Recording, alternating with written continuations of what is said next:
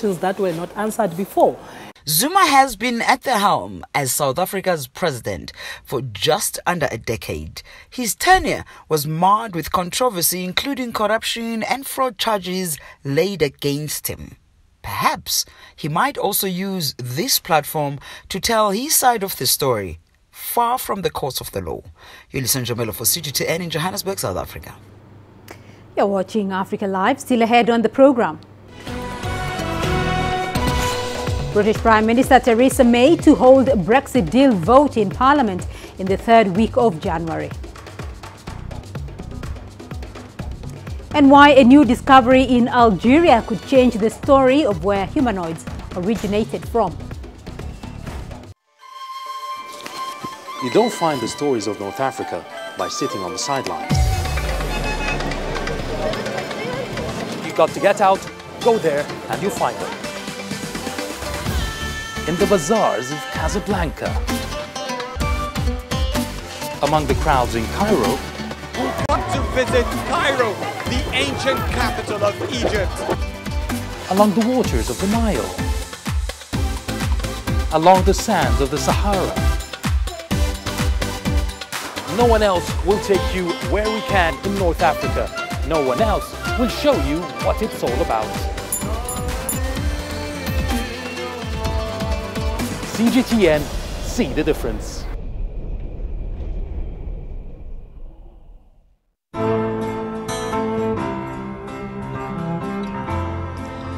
My home country lies at the foot of Africa, the southernmost tip of our beautiful continent, and the unique point at which two great oceans meet.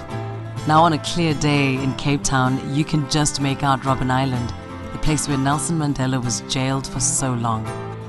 South Africa has changed so much in the years since then, but it is this country's history that shaped me and took me into reporting. I'm inspired by Africa's men and women of courage. It's the everyday hero who brings out my passion. The creatives, the decision makers, the risk takers who are shaping a bright African future. I see them in Cape Town. I see them in the pulsating city of Johannesburg. I see them across the continent, and I know our time has come. CGTN is a platform where African voices can speak for themselves and take their stories to the world. My name is Lindy Mtongana, and I'm a news anchor and reporter for CGTN.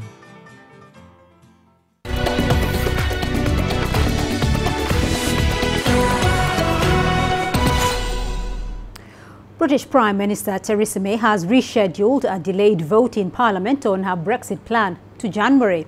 The statement came after Labour leader Jeremy Corbyn said his party would call a no-confidence vote in May, a largely symbolic move to step up pressure on the Prime Minister.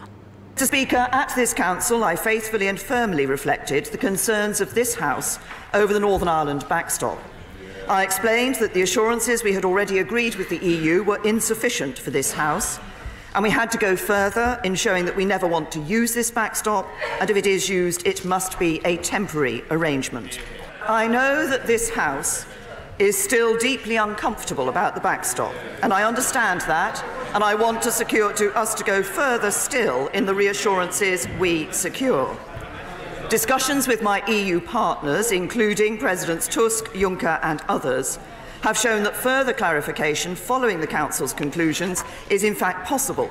So discussions are continuing to explore further political and legal assurances. And we are also looking closely at new ways of empowering the House of Commons to ensure that any provision for a backstop has democratic legitimacy. So let's cross over to London now. CGTN's Richard Bestick is giving us more insight on the ongoing Brexit process. Richard, so a date has now been set for the Brexit deal to be put to a vote in Parliament. We've got that date, and it's got to be said that the fact that it's not until after Christmas has angered many MPs. The opposition leader Jeremy Corbyn said it was outrageous that yet another month had been lost. And it's got to be said that During her hour and a half answering questions in the Houses of Parliament, there was very little support evident for Theresa May's deal with the European Union, or indeed the fact that she was delaying it until the 21st of January. Even those who did support her were alarmed that we were waiting so long for the vote to take place. They argued that it could easily take place within the next few days, and that it should go ahead. Once it was cleared up, then the House of Commons in Parliament would know what path to take forward. The reality is, you heard her there talking about returning from Brussels last Friday. The reality is not much has changed, and since she was forced to withdraw the vote last week, the anger, a barometer of the anger in Parliament at that decision came with members of her own party in Parliament launching a leadership challenge to her. But there's very, very little evidence that she's changed her position. She's still saying to Parliament, my deal, which again looks set to be lost by a massive majority, my deal, says Theresa May, is the only deal on the table. The only other option is no deal, or indeed possibly no Brexit. But she really is here playing a very dangerous game in the view of some of precipice politics, because another month lost brings us even closer to that deadline of the 29th of March, when Britain could, if only by accident, crash out of the European Union with no deal, no agreement whatsoever. And the Bank of England and the Treasury both say that would have huge economic consequences and would create business chaos. So on that precipice politics that you talk about there, Richard, what should we expect, though, ahead of that critical vote in January?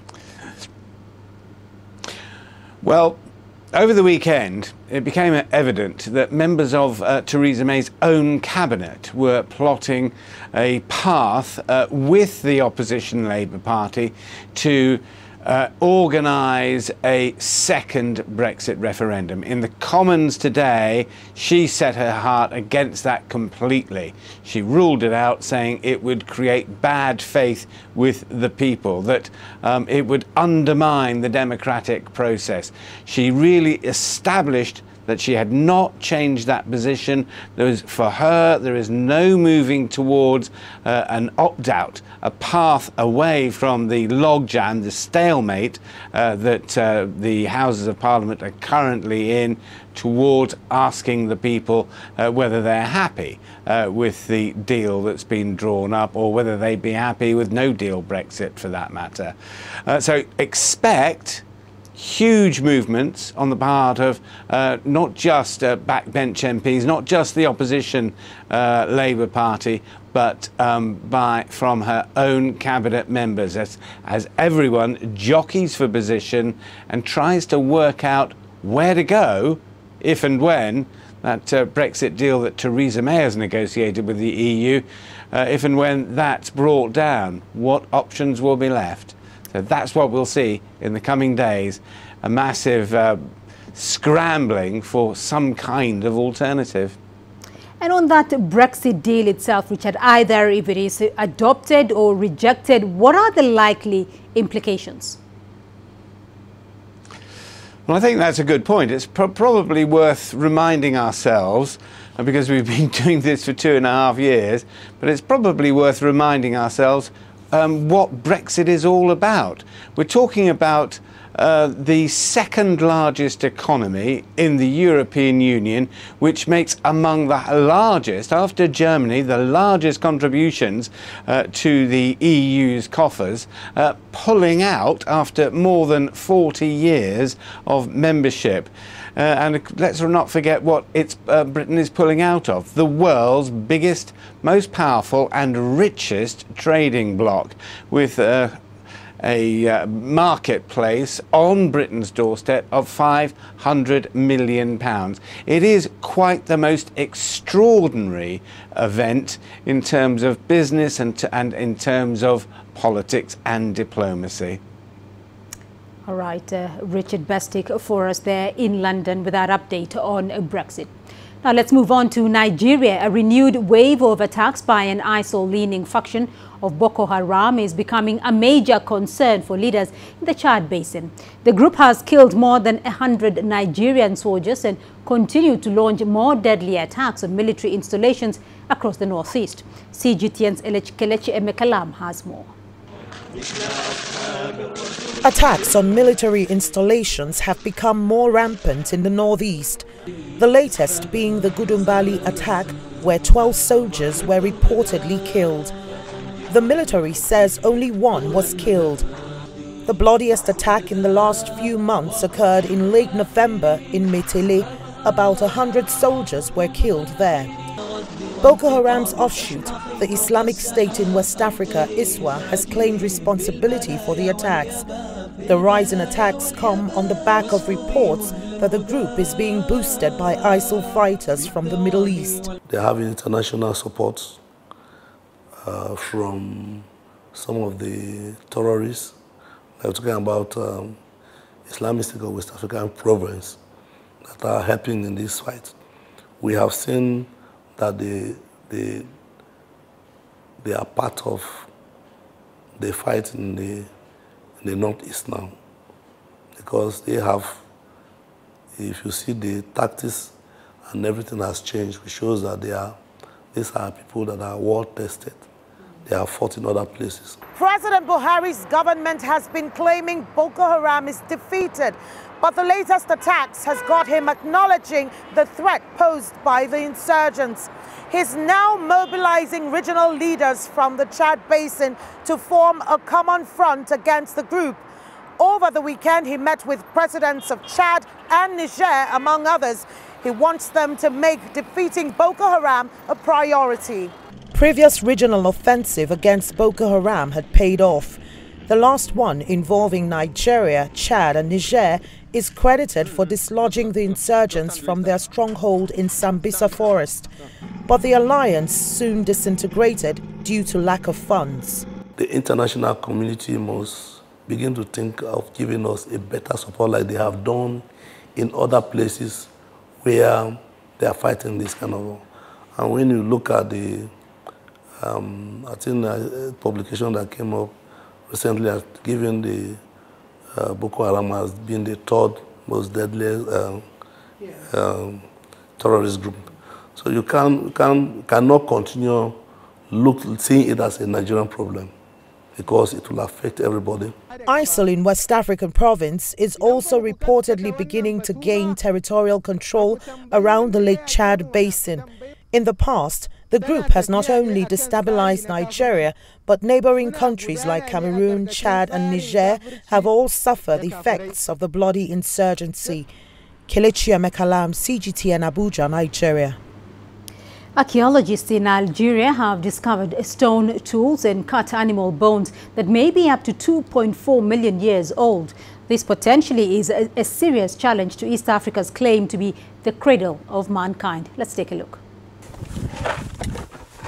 East Africa is widely considered to be the birthplace of stone tool use by ancient hominid ancestors. However, recently discovered artifacts in Algeria now throws into a spin the cradle of humanity title. Ancient tools were found in Sétif, 300 kilometers east of Algiers. The tools closely resemble those called Oldowan, found until now mainly in East Africa. The discoveries were made in 2 layers. We are on the 1.9 million year old layer of the Earth, and there is another layer beneath it, or an older layer estimated at 2.4 million years ago. Today, North Africa is also the second world site for the origins of humanity, thanks to this important discovery. Algeria now brings a very important addition to the rewriting of the history of humanity in general.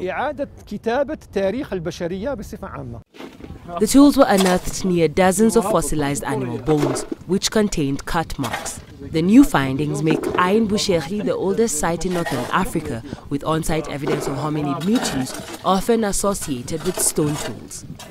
It is suggesting also that other similar early sites can be found outside the Eastern Africa Rift.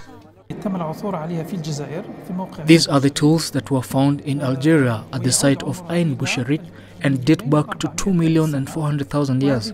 These tools are used to cut meat and crack bones so that prehistoric humans could consume these substances. However, no human remains were found.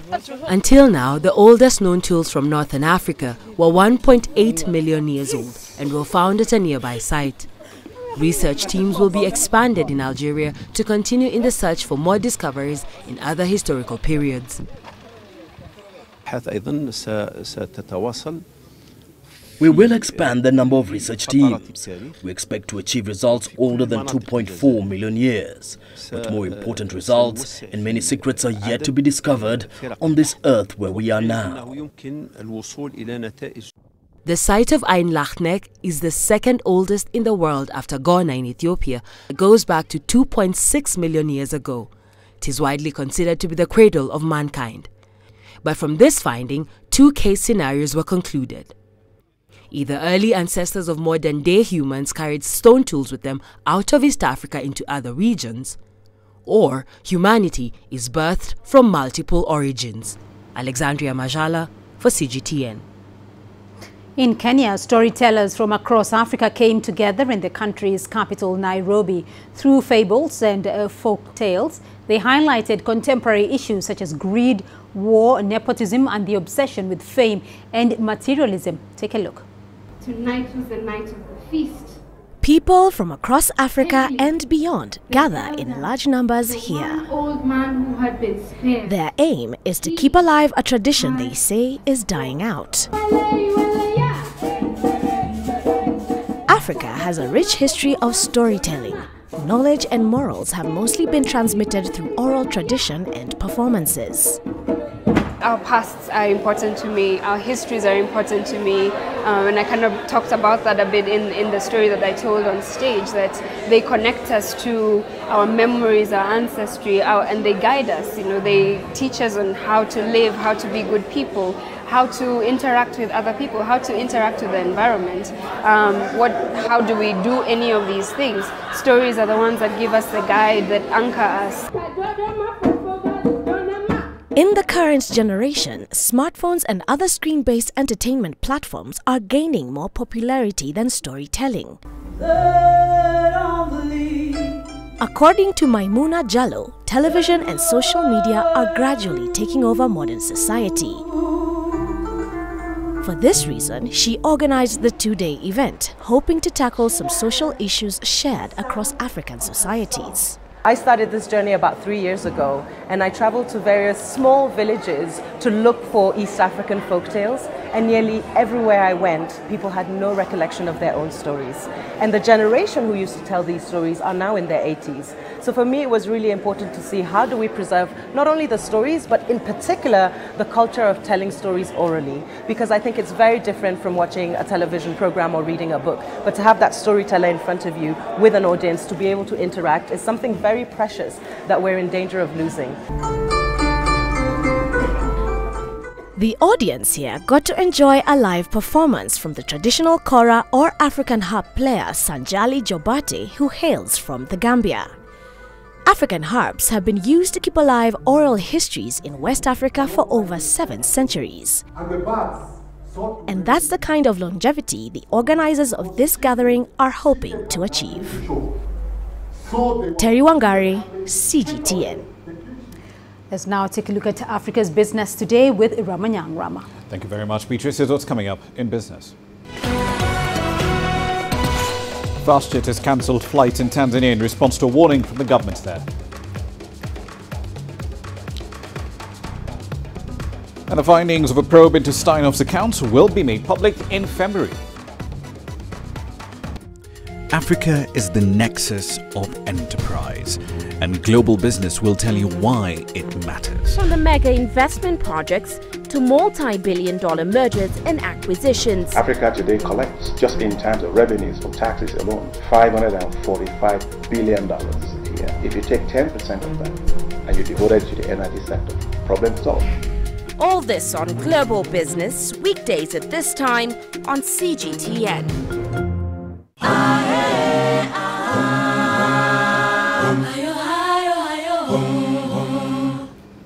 Welcome back. Troubled budget carrier Fastjet is our starting point for this segment. It's grounded all its flights in Tanzania after the Civil Aviation Authority over there cautioned it to streamline operations. Now remember, the carrier has been given 28 days to get its affairs in order or have its license over there revoked. The struggling Joburg-based air service cancelled its flight shortly thereafter and asked those affected to get in touch with its officers. The 6-year-old carrier was set up with the aim of becoming Sub-Saharan Africa's first proper large-scale discount carrier, along the lines of Ryanair, if you will, but it has struggled to turn a profit. Its CEO, in fact, is now warning of the closure, has warned rather, the closure of Tanzania's operations if shareholders don't pump in more cash.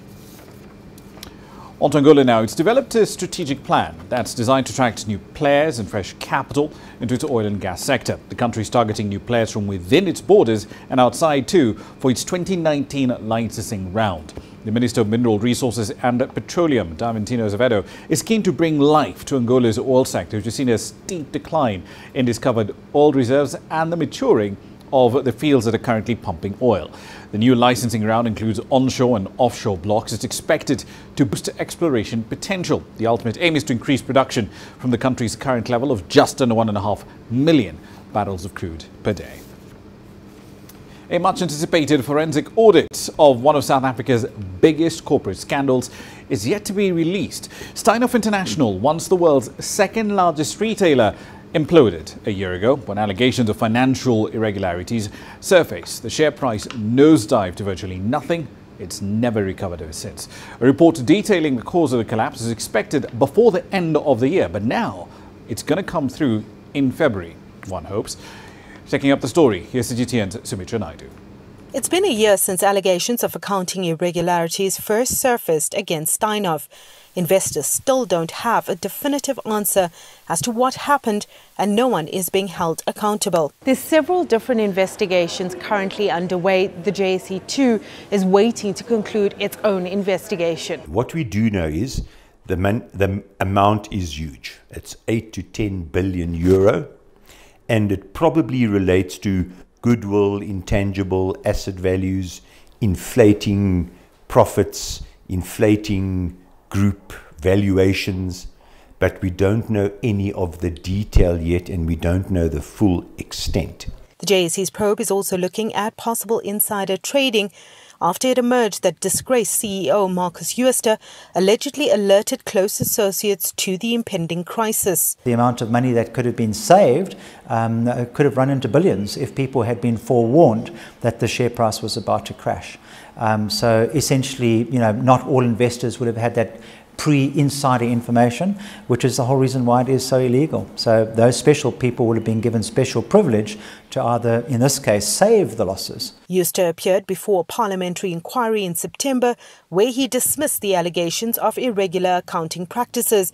Investors, though, are not willing to let this go.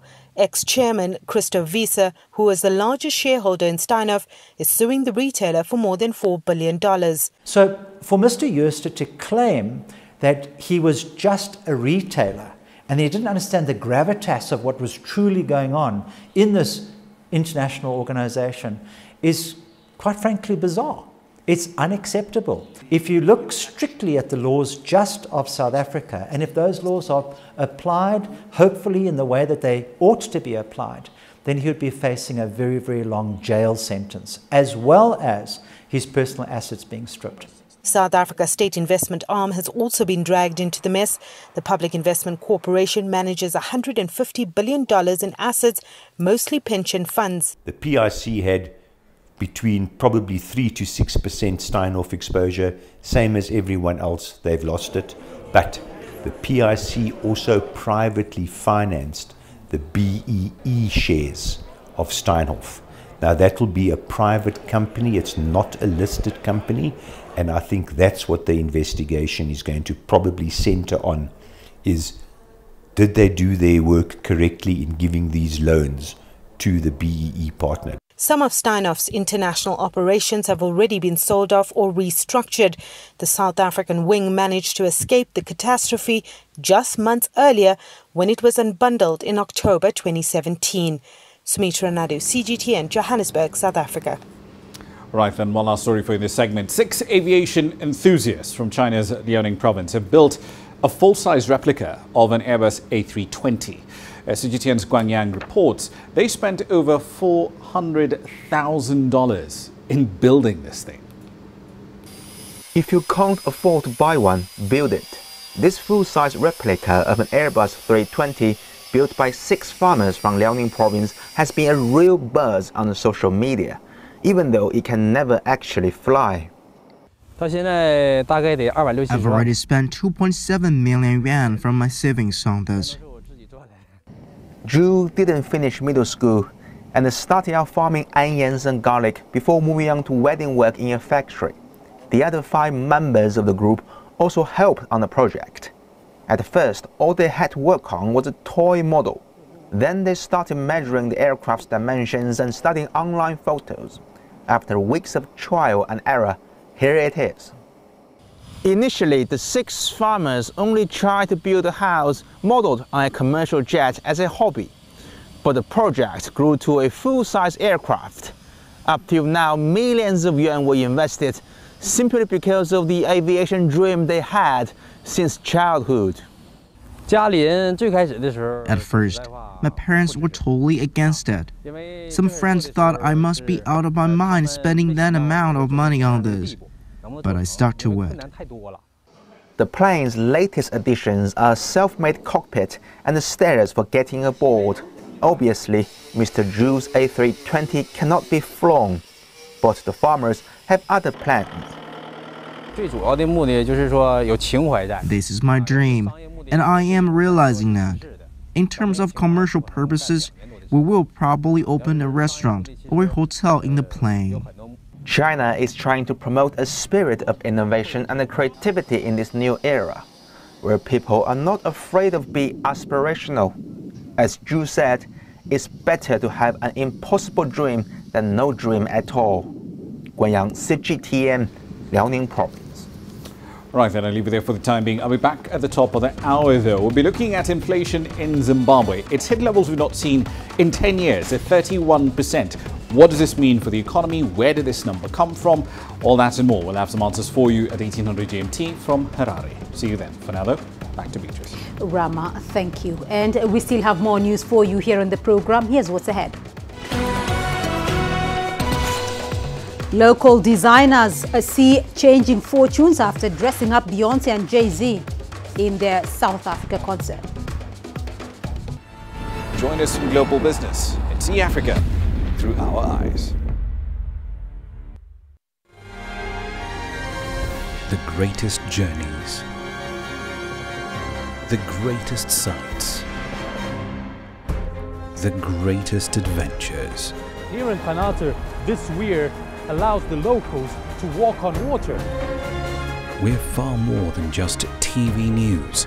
We're your passport to the wonders of Africa. To bring you stories of struggle, survival and hope.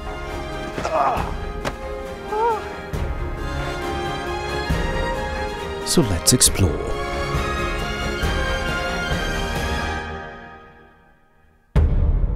CGTN. See the difference.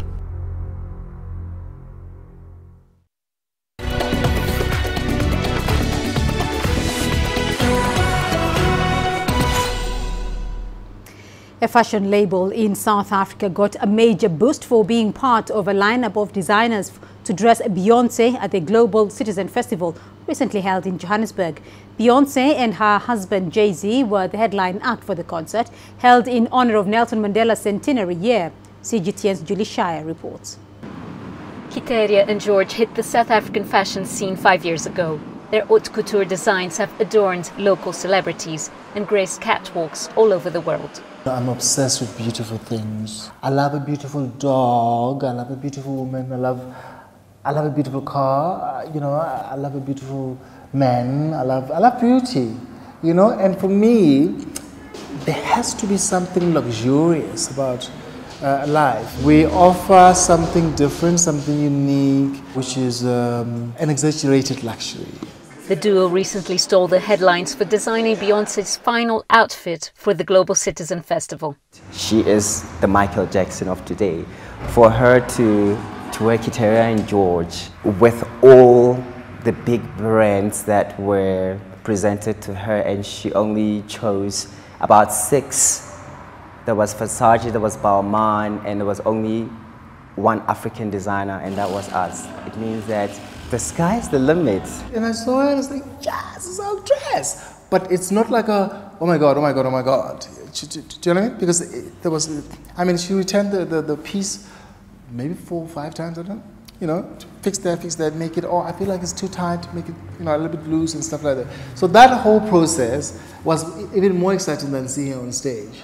For Kiteria and George, it's been an unexpected boom. It's been crazy since Beyoncé was singing Kiteria and George. Like, we get messages every day, people wanting to just be a part of Kiteria and George, just to get a blouse or just, a shirt by Kiteria and George. So that exposure has translated into business. Wearing a Kiteria and George design is about feeling beautiful and looking glamorous. When you look closely at this garment, you see the love that goes into creating one of them. And Beyoncé looked exquisite in her showstopper outfit. Julie Shire, CGTN, Johannesburg, South Africa. And elsewhere in Cape Town, it was all about the hair, and there was quite a lot to see. The Natural Hair Fest showcased stunning natural hairstyles. It was the biggest independent natural hair event in the country. Attendees were treated to music, food, and plenty of photo opportunities. The event was first created in December 2016 by Cape Town Naturally. To many people, non-functioning phones, damaged radios, personal computers and laptops need to be disposed of. But for one Ivorian artist, the electronic waste can be turned into intricate pieces of art. Take a look.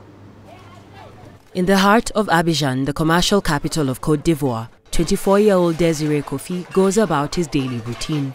He's in search of damaged and disposed of electronics, such as phones, radios, TVs, or even computers. These are the necessary ingredients for his mixed media artwork. From aesthetically recycling the e-waste he collects, he comes up with fine artistic pieces. The residents here help me a lot, because when they have old phones or unusable phones, they call me to come and collect them. And that was not the case before, because you would find these old phones in the drain or find children playing with them, which is harmful to their health. Every part of the disposed electronic can become useful. At the moment, I'm working with phone screens and keyboards, and I will use the rest of them in my painting. I keep everything. I do not throw anything away. I store them and I will use them later. Kofi is using his art to inspire positive social change. This is a follow-up to my series To Save a Child, and this is a portrait of a little girl who is showing her tongue, and I tried to express her joy through the colors that I used. His former teacher and fellow artist acknowledges the uniqueness of his work. I think his work is great. He was one of the best students when we were in art school. Today, he has decided to go into recycling, and it really suits him because his work stands out from all others. And I think that he's an artist with a lot of potential. Today, we talk a lot about recycling, and we like the type of work that he's doing. But also, at the back of that, you can get the graphic design aspect of his work. You can see that he is an artist who, despite incorporating recycling material into his work, he manages to capture all these forms, faces and emotions in his work, which really blew us away. Kofi's artworks fetch him at least $173 per piece. He's been able to hold several exhibitions locally and abroad. Kofi is fast becoming one of the most important figures in Côte d'Ivoire's contemporary art scene. Alexandria Majala for CGTN. All your sports news coming up next. Here's what's ahead. There's renewed rivalry in the Champions League as the last 16 draw is made. Africa, where champions are made, records are broken, legends are born. We're there for every goal, for every knockout, for every step of the way. Match Point, only on CGTN.